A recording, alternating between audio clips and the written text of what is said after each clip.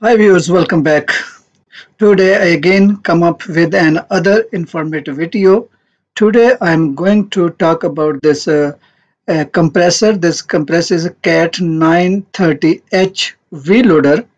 The AC technician told me this compressor is not getting the voltages. Sometimes his voltage is coming, sometimes voltage is not coming. So we together we are uh, going to diagnose it. What is the problem? Why this compressor is malfunctions? Why voltage is sometime coming, sometime no coming? So please be with us.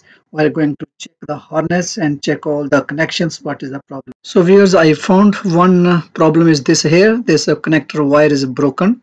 Uh, this wire is not possible to rejoin. We need to replace this connector. This connector is of the compressor pressure sensor connector is, so we have to replace it.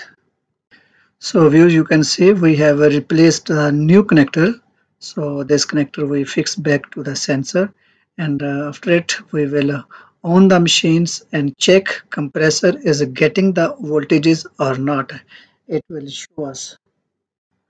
Now we on the machine and switch on the compressor switch, but you can hear the sound of the condenser fan, but our compressor coil is not getting the voltage is not coming tick tick. So we now came inside the cabin. So this is a compressor switch. So we're going to check this switch has a problem. So we have removed the connector. So you can see this connector has burnt. It means somewhere is a shortage. So therefore our power is malfunctioning. So now we have removed the operator seat because this wiring is passing under the operator seat, and we're going to check the complete harness. Where is this shortage and why this connector is burnt? You can see this is a male side connector is also burned here. So this is a problem, only somewhere is a shortage. So we are going to try where is the shortage, which complete the harness. So viewers, you can say we have also seen these connectors under the operator seats are burnt. So we have to also change these connectors. You can see this connector is not in good conditions. So we are going to replace it. Okay.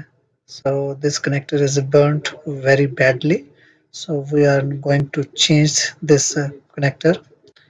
Okay. So we already have fixed the harness. This connector we are going to replace this connector with the burnt one. So we already have the fixed the harness which was a shortage with the body, and now we are going to replace this connector. After replacing this connectors, we will check our coil is getting the voltages or not. Okay, so now we are going to replace it. Off, on.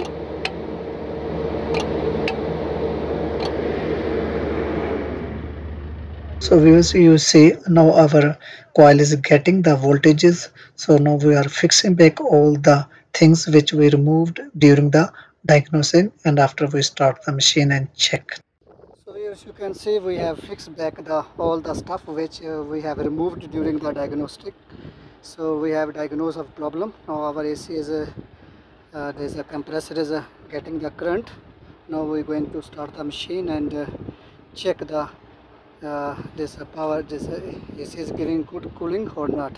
So fix the seat, fix all things. So now we're going to check. So here's I have started the machine.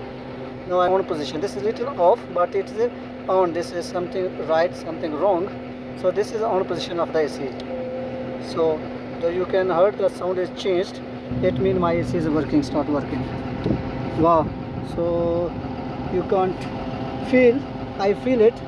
Now my AC is working. The good cool air is coming. Okay. So cool air is coming. Hope you like this video. Okay. This side is also AC is working. So cool air is coming. Hope you like this video. Please don't forget to subscribe my channel and share this video to your friends.